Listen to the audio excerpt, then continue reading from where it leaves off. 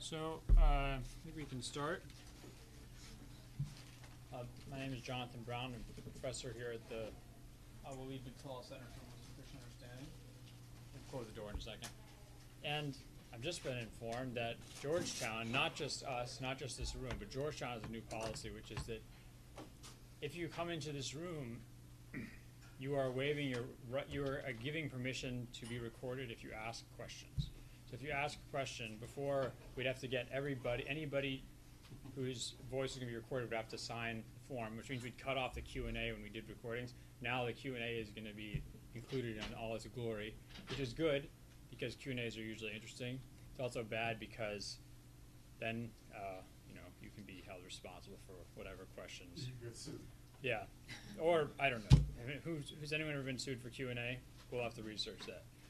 Either way, it won't be Georgetown now, so that's all right. This is I'm very excited to have our speaker today. Marvine Howe was a longtime reporter at the New York Times, and before that she attended Rutgers Journalism School and started out as a freelance journalist writing for BBC's Arabic program. And then for the New York Times, she worked for many years in Africa, from North Africa to South Africa. And she wrote a book on the Moroccan independence movement called The Prince and I. And she retired from the New York Times in 1995, and since then has, I guess, been pursuing her passion of writing lots of books on interesting subjects. And as I looked down the list of books, these were all things that I was interested in. I read through much of the book, the Andalusia book, yesterday, and I really enjoyed it. So I'm looking forward to the other books too. One of them is Turkey, a Nation Divided Over Islam's Revival. That's a pretty straightforward title. I like it. Morocco, Islamist Awakening and Other Challenges, another book that people interested in the Islamic world would find helpful. And this one, Al-Andalus Rediscovered, Iberia's New Muslims. So she'll speak for 20 minutes, half an hour, and then we'll have time for question and answer and comments. Please, you're welcome. Go ahead.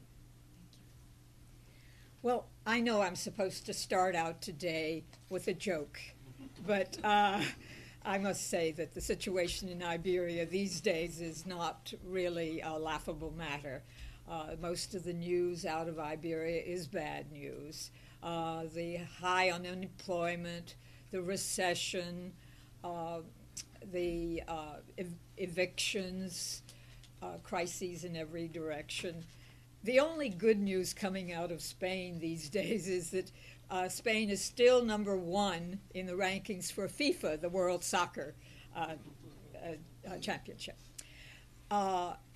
It was another world when I first embarked on this current book that I've just completed, Al-Andalus Rediscovered. I'd been in Andalus in Spain and Portugal for many years, but this time I went out specifically to see what was happening, because in 2006, 2007, Spain and Portugal were flourishing economies just that recently. Number one destination for immigrants in Europe, and very welcoming to the Muslims that were coming. They were coming in pateras from North Africa, the little rickety skiffs and rubber dinghies, and they were coming from Pakistan and from India and from Africa by plane. They were arriving on little boats, and then they arrived with visas that were about you'd get 3 months, but they would overstay and they would fade into the landscape.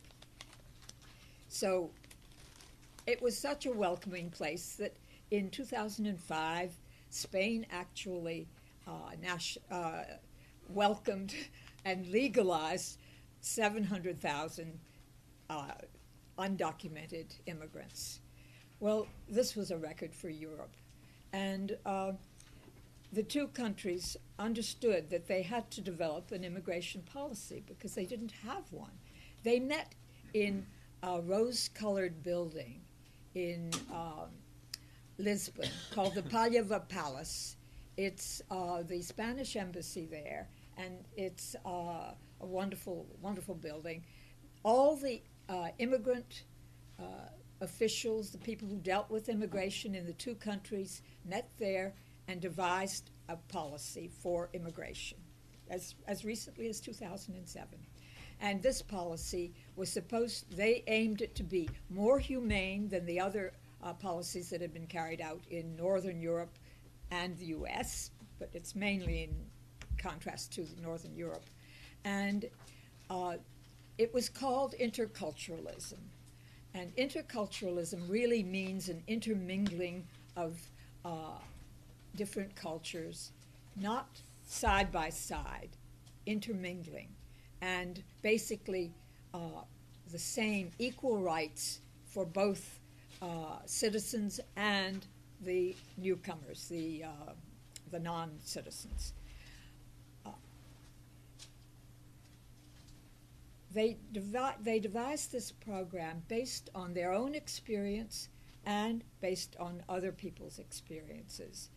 And it was astonishing because in 2007, Spain and Portugal were sort of an island unto themselves. The rest of Europe was mainly kind of a fortress Europe, and they were talking about the rise of Islamism, and it was the mood was very anti-Islamic. They had actually had their mass migrations in the 60s when the Northern Europe countries were developing and flourishing and needed labor, and they got a lot of Muslims from their old colonies, most of them, and from the neighboring states, and they had devised a program called multiculturalism, which I'm sure you're all familiar with. Well, it was declared to be a failure about 2007, and at that time it was a failure because we were in the post 9/11 age, and at that time there was a rise of right-wing parties in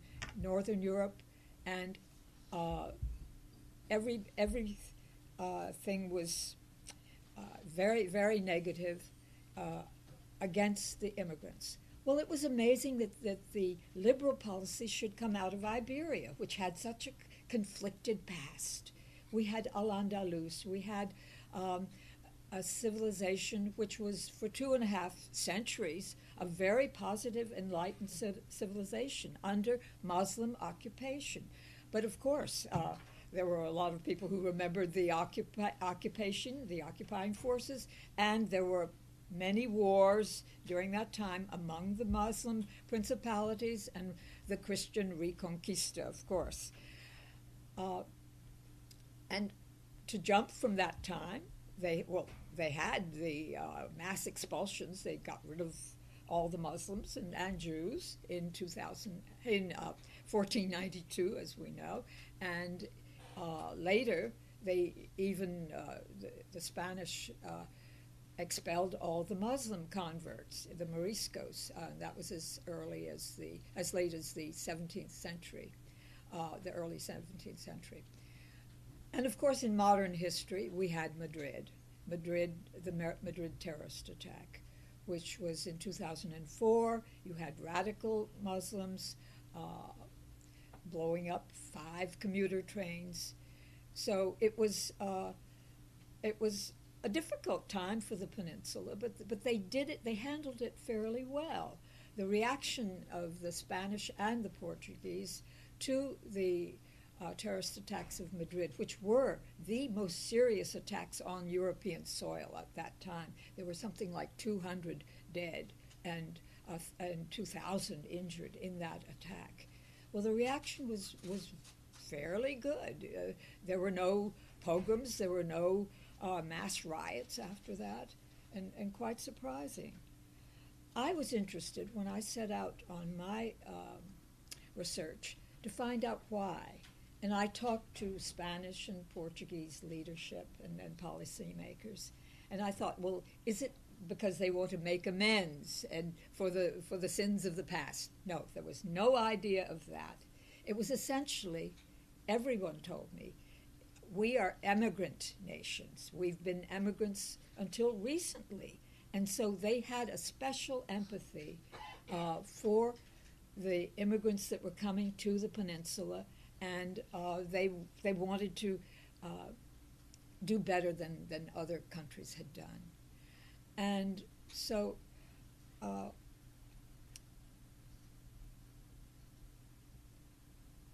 they devised this Iberian model. And the Iberian model, as I said, was based on interculturalism. It was similar in principle. They wanted to integrate the Muslims in the national fabric, but they were very different in structure in the two countries. Portugal had one centralized body called a CIDI, which is the High Commission for Immigration and Intercultural Dialogue. And it was an extraordinary institution because it was not a government, not a government agency like we know the Immigration Services, ICE.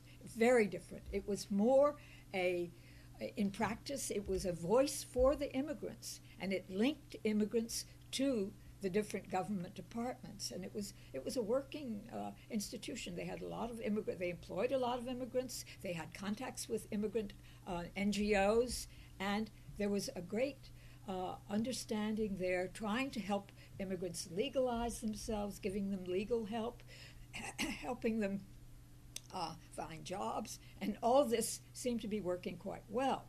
In Spain, it was very different because Spain is so decentralized. You had most of the immigration policy was under the Ministry of Labor, and they even set up they drafted a plan, a strategic plan for the immigration and citizenship of immigrants. And so this was a very advanced plan that they put into function through the Ministry of Labor. The Ministry of Justice also handled immigrants and non-Muslims and Muslims.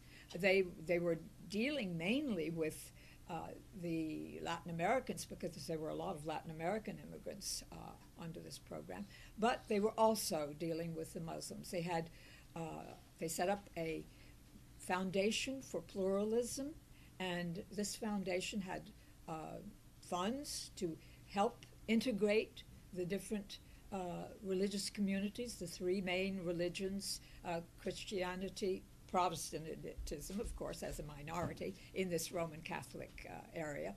And they also had language courses, teaching Castellano to the immigrants, teaching Arabic to immigrant children of the Muslims, and also they helped with setting up internet programs. It was a very interesting organization. Well, all these institutions worked quite well in the beginning.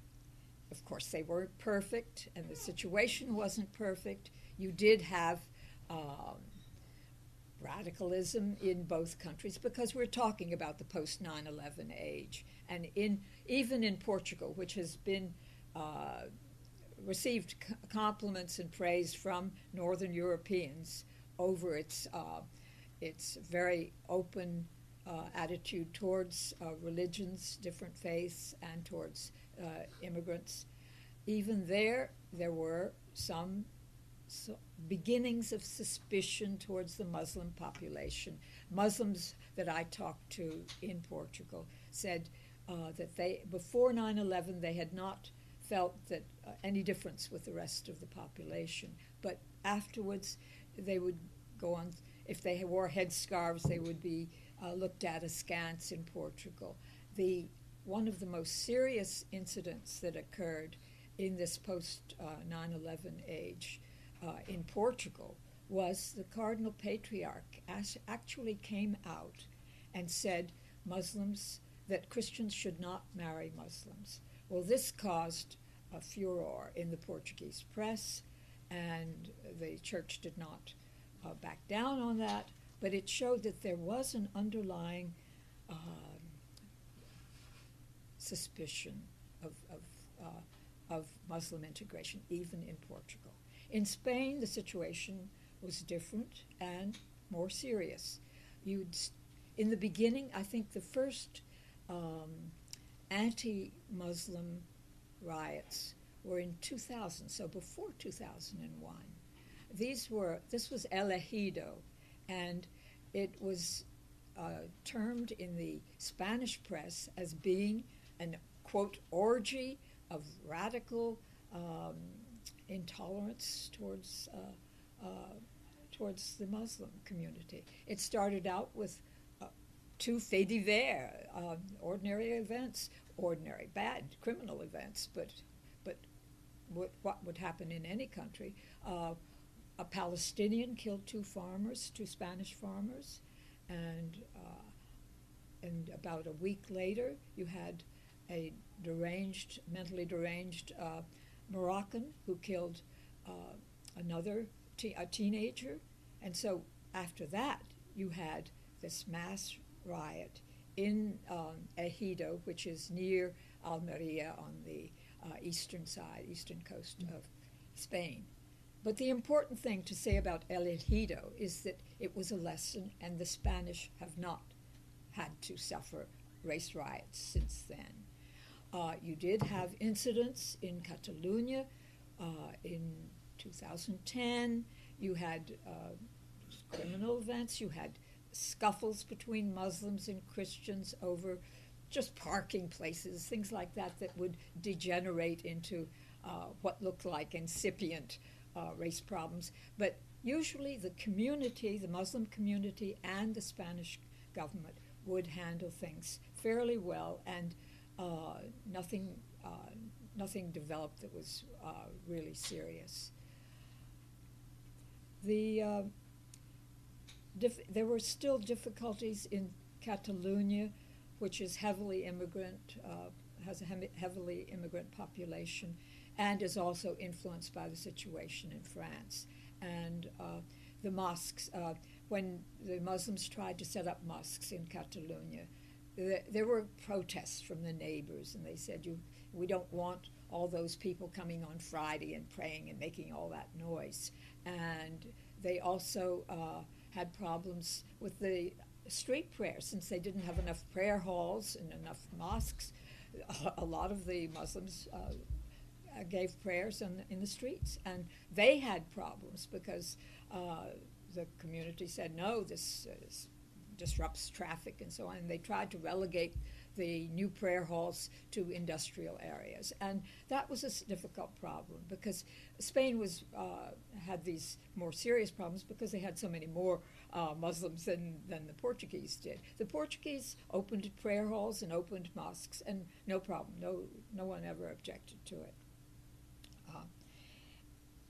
You also had radicals on the other side, among the Muslims. In Spain, you had a number of imams. Most of them, according to my Muslim friends, were not well educated, and they took very radical positions publicly. Some of them actually said that one of them in Andalusia, for example, said, "Oh, a Muslim is allowed to beat his wife." Well, that caused a furor in the general Muslim community. They rejected that. And then in the north, in Catalonia, there was an imam who was quite celebrated, and he refused to shake hands with women, and he refused to work with a Muslim woman who didn't want to wear a headscarf. And there were other incidents like this. The community actually the Muslim community dealt with these incidents quite quietly, and sort of escorted them out of the country and sent one imam to Saudi Arabia. The government's policy was also very wise. They set up a course for imams, and were teaching the imams Spanish law so that they would know how to get along in the Spanish context. And that worked quite well. So basically, the interculturalism was working until the economy soured. And then at that point, the pateras were still coming, the boat people, and Europe, Northern Europe, we in Iberia we call Northern Europe Europe. The Northern Europeans started putting pressure on the Spanish and Portuguese governments to do something about their frontiers, take control of their frontiers, and they did. They acceded. They participated in Frontex, which is a kind of a border patrol of the Mediterranean and the Atlantic, and they were trying to prevent these boat people from reaching the mainland. They also worked and announced that they would have no more mass amnesties because, of course, Northern Europe said who arrives in Europe without frontiers in Iberia will make their ways up to Germany and France, and so they didn't want that. So they said no more mass amnesties. And then the economy got worse, and it was a crash, a real crash. The housing bubble burst in Spain, and unemployment was disastrous, something like 26% unemployment in Spain, 16% in Portugal. And they held elections. Well, of course, the population charged the socialist governments in the two countries with mismanagement, economic mismanagement, and ousted them. And they brought in conservative governments in both countries. And the two countries continued to uphold the principle of interculturalism. And they kept the basic structure of the immigrant reception and all that. ACIDI is still there. It's still headed by the same person in Portugal. And the conservative government said that they had done a good job and wanted to continue their policies. In Spain, they kept they eliminated the plan for citizenship, but they just didn't have the funds. And but they did keep the Foundation for Pluralism, which is still working on integrating the Muslim communities and the Jewish community, which is very tiny, and and the Protestants. And the foundation has its funds have been cut by at least half, but they are doing a fairly good job of it. They're continuing to do classes, and they have classes for women to integrate into the society. Well, the immigrants helped no end because most of them stayed away. I mean, nowadays they're not coming. The North Africans are not coming. The Sub-Saharan Africans, there's still an occasional patera which arrives, but very, very few compared to the heydays in 2006. We don't have figures on how many Muslims have left the country, but we do know that in 2012 you had something like 22,000 Moroccans who left, and you had 7,000 Bangladeshis alone who left Portugal. Well, that's quite a few in that small country. But most of them stayed. And in my opinion, that is a kind of a testimony to the success of interculturalism, because even though the countries are in dire straits, most of them stayed. And there were people like a friend of mine in Portugal, Dr. Ayad, who is of Mozambique origin. He's a businessman. His wife is a medical surgeon, and he has two sons. They have businesses in Portugal. The businesses went down, and like many other Portuguese businesses went down. And of course, he had come from as a Retornado, which is an immigrant from the Portuguese colonies. And he and many of the Portuguese non-Muslims are looking to their old colonies for new opportunities. And he has sent his wife and his sons to Mozambique, where the economy is picking up, and it's got a good democratic regime almost, and it's doing very well. So they're sending their families to open up new businesses, but they're staying in Portugal because many of the Muslims I talk to say, we like to raise our children here in Portugal. It's safer than most people, and Muslims feel at home. In Spain, you had people like my friend Said Kirlani, who is a young man from Morocco. He was head of the Moroccan Students Association in the Madrid Autonomous University, and he was very integrated in the Spanish society. He actually worked at the same time that he was doing his PhD, worked in the municipal's program for, it was called Open Door, Open Language. It was a program by the Madrid municipality to teach Spanish immigrants, to teach their children Spanish, to teach Muslim immigrants Spanish. And so he told me last year, I was there last summer, and he said he was kind of worried that his program was going to be cut down because of the budget cuts. But I got an email from him recently he said that he was happy he could stay on, finish his PhD, because he'd gotten a job in the Casa Arabi, which was expanding its programs in Arabic. And the Casa Arabi is a tool of the government, of the Madrid government, which is its main function in the beginning was to sort of familiarize the local population with what was happening out in the Arab world, and they had very prominent Arab visitors, and now it's a bit different.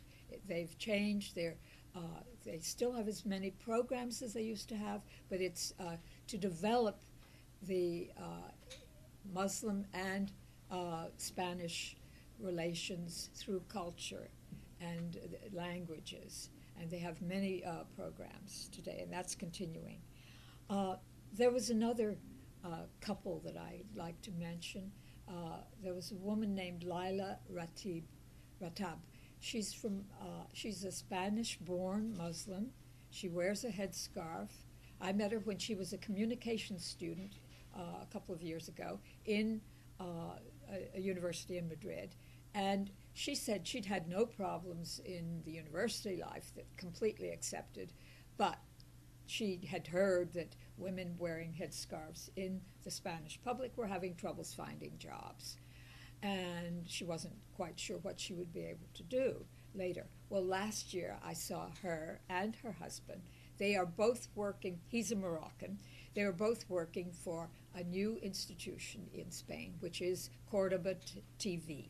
And it's a satellite TV station which was set up a year ago, and basically the purpose was to talk about Spanish Islam, and it's broadcast mainly in all over Spain, of course, but also in Latin America. And so the Spanish Islam is getting a voice. It's interesting that at this time, when you have so many Muslims leaving the country, you have them, they have a much more visible presence. And you've got mosques deliberately opening their doors to the wider community, to the non-Muslim community, so that they can have programs together and understand each other better. You've got a new group set up by a friend of mine, Amparo Sanchez, she's vice president of the Islamic community of Spain, and she's a convert to Islam and has set up a new group called the Plataforma for Islamic Understanding and Civilization and Citizenship. And that is beginning to get the Muslims themselves on board to fight against the growing Islamophobia. You also have a group of converts who have set up a Congress of Islamic Feminism, and they hold their meetings every year. And it's an international group, and you have Muslim feminists coming to Spain to work out their problems and see what they can do about it.